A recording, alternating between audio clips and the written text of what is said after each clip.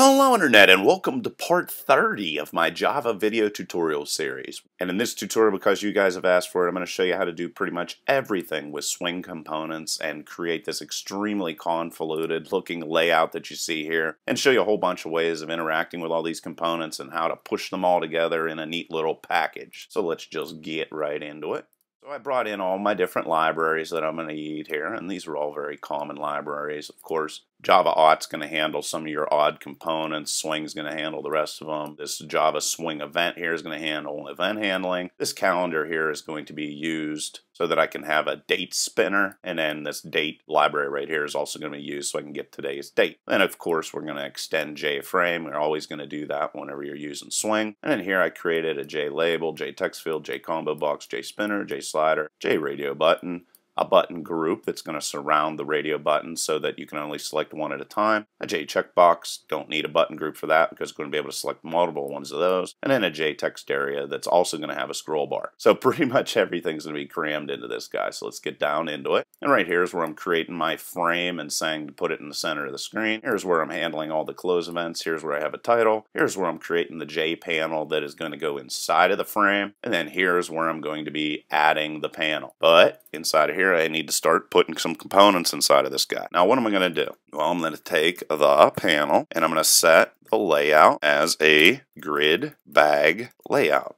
The superstar of layout tools here, outside of Spring, of course, which we're going to get to in later tutorials. So there I set that up. Well, now what am I going to do? Well, I'm going to take my label, which I defined above, name label is equal to new, and then you just type in JLabel, and then I got to define exactly what type of text that I want to show up inside of there. And that's exactly what I want to put there. And then I'm going to need to add the component. But what I decided to do is add the component using a method. That way I'll be able to have everything be more tightly controlled. So let's just leave this here for now, and let's come down here and create that method. And you can see here I already went ahead and created this listener, which we're going to talk about here in a second. Okay, so scroll way down here, and I want to create a method here, and I'm going to call it private void, which means it's not going to return anything. Add comp. Sounds like a good name for a component. And then I'm going to need the J panel passed so that I'll be able to add things to it. I'm also going to need the component that I want to add to the grid bag layout. And I'm just going to call it comp. Int. I'm going to have the X position passed over. I'm also going to have the Y position passed over. Component width. And then I'm also going to have component height passed over. And then if you would want to pass over the anchor, that's an int as well. And you're going to see what all these things are if you don't remember from the last tutorial. And then also we're going to pass over the fill, which is going to determine how this item is going to be stretched, or this component is going to be stretched. So there's all that stuff. So now what am I going to need to do? Well, I'm going to need to define my grid bag constraints. Now, I could go ahead and type all this out, but why do that? Instead, I'm going to jump over to the previous tutorial, part 29, and I'm just going to copy all this stuff because this is stuff that I'm going to need to use. So let's just grab it and we'll paste it inside of there. And I do this constantly. It's building up libraries that allows you to really easily just copy some of your old code and reuse it over and over again. Except I'm going to have to make a couple different changes here. For grid X, I'm going to make this guy right here, X position. And then here, we're going to make this guy Y position. And then grid width, I'm going to call that component width, which was also going to be passed here. I'm going to copy that because I love to copy and paste. And then we're going to put in height inside of here. And for these guys, I've decided I don't really want them to do anything. Remember from the last tutorial, weight X and weight Y, it sort of helps you kind of define exactly how your component's going to lay out. I decided just to leave those at 100, which means they're not going to have much influence. And then down here, for anchor, we scroll way down here. Remember, anchor here is place, and then fill is going to be stretch. Remember, they're integers when they're passed. Even though they have these big, giant, long names, whenever they are passed to a method, they're considered integers. So what am I going to do here? Go inside of there, and I'm going to change that to place, which was passed, and I'm going to change this to stretch. So it's going to allow me to really easily make a lot of changes to components using just one method call, which is going to be nice. And then at the end here, I need to go the panel, and I need to go add, and I'm going to say I want to add my component, and I want to use the grid constraints that I defined above. And there you are. So now everything's going to be all in one area, and of course, make that a capital P. All right, so now I'm going to be able to call this guy called add comp, and then pass all that information over, and it's going to be really nice. So let's scroll back up to where we were, which is right here. And let's add the label component. So what are we going to do? We're going to go add comp, and then I'm going to say the panel, and you better believe I'm going to be copying and pasting this a lot. Then I need to say, okay, what component do I want to send over? Well, the name label, that's what I just created. X position, I'm going to leave it at 0 since it's going to be in the upper left-hand corner. Y position, 0 again. 1 is going to be the X width, and 1 is going to be the Y width. And then we have grid, bag, constraints, and I'm going to say that I want it to be positioned in the east or to the left, and then grid bag constraints again. I need to define if it's going to be stretched or not, and I'm going to say none in that situation, which means that I'm going to really be positioning these guys in here really nicely. Don't want to have a lot of changes. And then because I know I'm going to need this guy, I'm going to copy it. Most of these components aren't going to change that much. So now, after I got that set in there, I'm going to create a text field. It's called name text is equal to new JTextField, and I want it to be 30 in width. And there you go. And now what I'm going to do,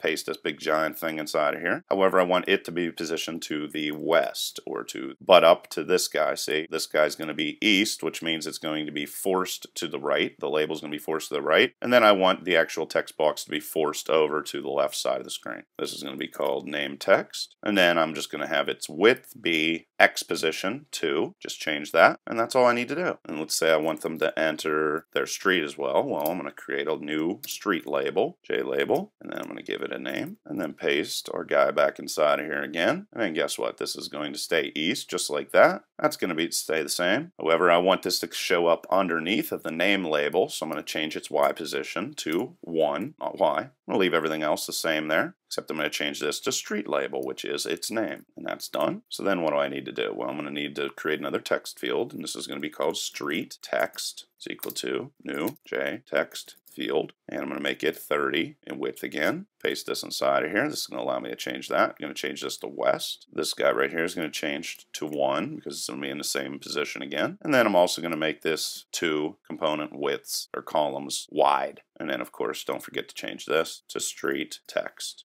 Let's make sure I got, yes, name label, name text, street label, street text. Great. Everything's lining up. All right, so now I want to create some radio buttons like I showed you in that interface in the beginning. Now for a radio button, I'm going to put those into a box layout. I'm going to call it sex box. This is male or female. And I'm going to say box dot, and then I want to create a vertical box because I want everything to show up vertically, one under the other. Male, and I'm going to say male radio is equal to new JRadioButton, give it a name of male. And then we're also going to have female radio is equal to new JRadioButton. And of course this is going to be female. Well, then what do I want to do? Well, I want to have with a radio button that they can only select one of these items at a time. So that means I need to group them. I'm going to scroll up here real quick. Button group, sex group. Okay, so it's already been defined above, so I don't have to come down here and define it again. So we're just going to go sex group. Just so you understand, this is done so that only male or female can be selected. You can't select more than one.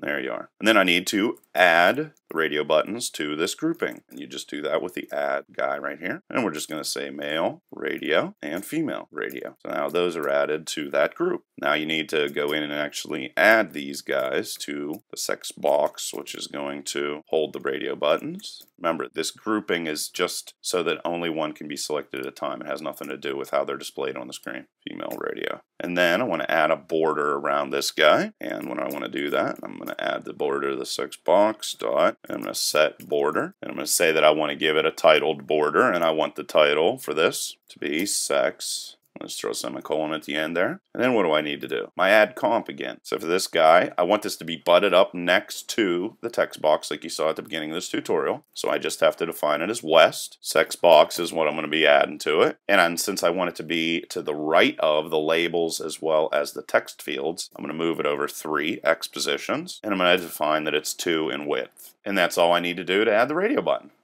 Okay, so now we have the label, the text field, and this radio button that is inside of this box over here. Well, now what we're going to do is create a flow layout that's going to contain this combo box, this spinner, and the slider that you see here on the screen. And how I'm going to do that is to throw that into a flow layout. So let's open this up, jump back inside of here, and then right after we created our radio box, we're going to go JPanel. And I'm just calling this state panel, I don't know, because state is the first thing in it. And I'm going to go that. And then we're going to define that it is a flow layout. Set layout. And you can see I'm using multiple different types of layouts inside of this one grid bag layout. And I'm going to say that I want it to float to the left. You can also do center or right. And I want 10 pixels between all the different components horizontally and 0 pixels vertically. Alright, so we got that all defined. Let's scroll this up. So now I'm going to define my label equal JLabel, and I'm just going to call it state. Of course, make sure that's uppercase. And now I'm going to add the label to my new panel called State Panel. There you go. Well, I want to create my combo box, so I'm going to create an array string, call it states is equal to, and then I'm going to load it with some abbreviations here. Doesn't matter, just using these as examples. And then I need to load my combo box, which is called state list. First I have to create it, JComboBox, and then I'm going to say that I want the array of strings called states to be loaded into it. State panel. I think you can see here how you eventually will be able to just create this right out of your head after practice. So there you are, just loaded in the combo box as well. Date label is equal to new JLabel, and I'm going to say appointment date for that. And then just go state panel, which is my flow layout, and add the label to it. It's real easy. Roll that up. Then I want to go and get today's date. It's equal to new. And to do that, we just call the date method. There we go, got that. Then I'm going to create myself a date spinner, and I'm going to set the default for today, and I'm going to give it no minimum or maximum. New JSpinner. And all the code for this is all available underneath the video. Date model, and I'm going to go today's date. That's going to be its default value, and I'm just going to say null, which means it's not going to have a minimum value, nor is it going to have a maximum. I'm going to go calendar, day, of, month, and what that means is it's going to increment by days each time somebody clicks on the spinner. That's what that means. And you could also, of course, have year in here. Instead of day of month, put year, or you could also put month, also in uppercase letters. And then we have to use the date editor, which is just an editor that's going to make it real easy for you to display and edit the dates. And do JSpinner dot date editor. Date editor is equal to new. Instead of typing this out again, I'm going to call this guy here like that. And here I'm just going to define date spin, which is my little spinner I got there. And I'm going to define how I want things to show up. So I'm going to say day, month, year. And then that's going to handle everything else for me there. So that's going to be nice. I just need to come in here and go date spin dot set editor, so it knows what to work with, and then date editor. And I just need to go state panel and add date spin, and that's going to put my spinner inside of that flow layout. Then I'm going to create myself another age label. I'm going to say new JLabel, and I'm going to type in age, and I'm going to give it a default value of 50. We're going to be changing that here in a second. State panel dot add age label. Because I said I'm going to cover pretty much everything, I'm going to create a slider is equal to new JSlider. Give it a minimum value of 1, maximum value of 99, and an initial value of 50. Then I want to change the value of the label every time the slider is changed. So I need to go listen for slider, L for slider. What I'm going to call this, and go new listen for slider. And that method will be called every single time someone interacts with the slider. And then I'm going to go age. I need to add this listener to my slider. And just go L for slider, like that. You're going to do that the same every single time. And then, of course, state panel, add age slider. And of course, you're going to need listen for slider. You're going to need to define that, which I already did. And all this is doing is saying, hey, if anybody interacts with the slider, we want you to come up here and we want you to execute whatever is in this method. So we need to come down here. It's right here, listen for slider, implements ChangeListener. We went over all this before. Right here, the event's going to be called. Here it's going to say, was the slider interacted with? If so, we want age label, which we just created. We want to set new text inside of it, and that text is going to be age followed by whatever the value is currently for the slider that you just created.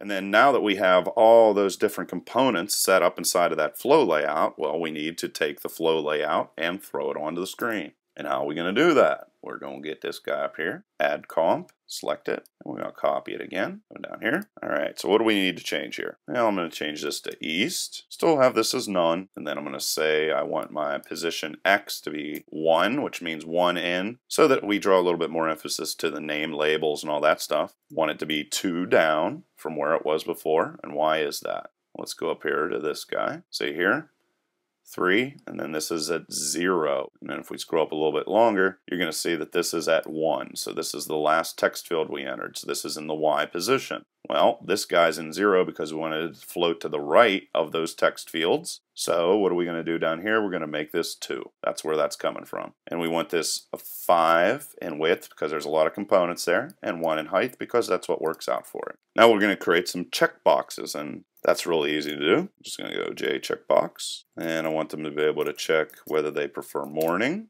afternoon, or evening. Corrected those. And then we're going to throw those in a box. Layout again. Remember, I'm just on purpose trying to use as many layouts as possible, really. And this is going to be create vertical box, just like FlowLayout and GridBagLayout and GridLayout. So is a box a layout. Then I'm going to create my checkbox here, and this is going to be called morning. This is afternoon, and there is evening. So now what do I need to do? Well, I need to throw all these guys into the box that we created. This guy, option box. So option box dot add morning check, afternoon check, and evening check. Okay, they've all been thrown into the box. And then we need to create the little border factory. Let's come up here and just grab that. And you can see that's here. And let's just grab all this. So I'm using the same guy that I used for my radio buttons. Save myself some time. Paste that in there. And then this is going to be changed to option box. And then this is going to be changed to time of day.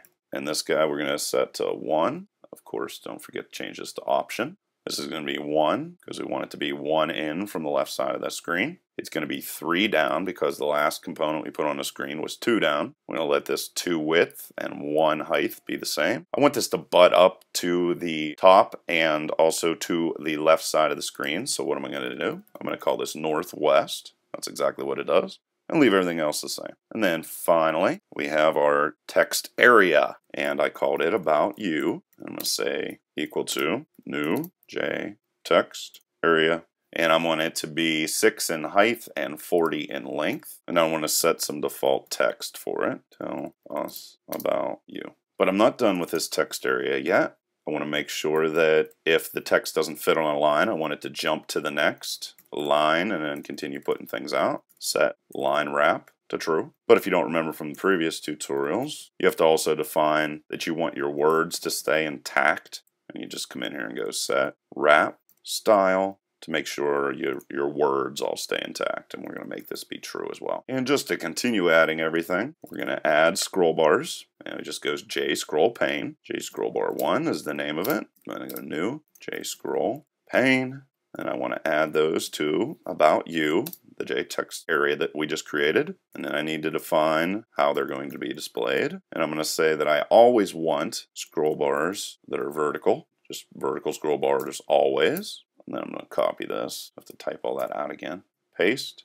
And then I need to define if I want to have horizontal ones. And I'm going to say horizontal scroll bar as needed. And then of course you could also have vertical or horizontal scroll bars always, or vertical or horizontal scroll bar never. Also all in uppercase letters. And just close that off. Oh, and of course this is JScrollPane, not panel. Sorry about that. So now that we created that, I'm going to need to go to the add comp again. Get this guy, paste this inside of here. And this guy I want it to be butted up to the right side of the screen, so I'm going to change it to east. I'm going to leave this as none. Scroll bar 1 is what I'm going to be adding to this guy. I'm going to be adding it to the panel, of course, just like before. And then I want it 2 from the left side of the screen for the X position. I'm going to leave this 3. I want it to be 3 in width, and I want it to be 1 in height. And everything else there is exactly the same. This is where we're going to be adding the panel to the frame. What Pack does is it's going to adjust the frame size to best work with all of my components. And then set visible, of course, is going to make my frame show up. And if I execute that, here it is. There's all the information, everything laid out here on the screen. Leave any questions or comments below. Otherwise, till next time.